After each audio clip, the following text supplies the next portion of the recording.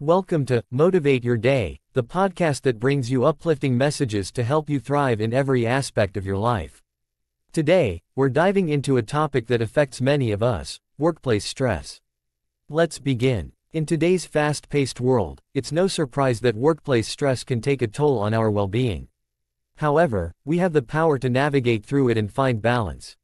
Here are 3 strategies to help you overcome workplace stress. Strategy 1. Take care of yourself. Remember, self-care is not selfish. Prioritize your physical and mental well-being by getting enough sleep, eating nutritious meals, and engaging in activities that bring you joy. By taking care of yourself first, you'll be better equipped to handle workplace challenges. Strategy 2. Set boundaries. Define clear boundaries between work and personal life.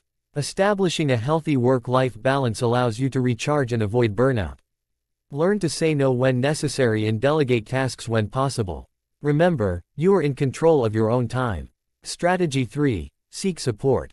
Reach out to colleagues, friends, or mentors who can provide guidance and a listening ear. Don't hesitate to ask for help when needed. Engage in open communication with your manager or HR department to explore potential solutions for reducing stress within the workplace. Remember, workplace stress is a common challenge, but you have the power to rise above it. Take time for yourself, set boundaries, and seek support when needed.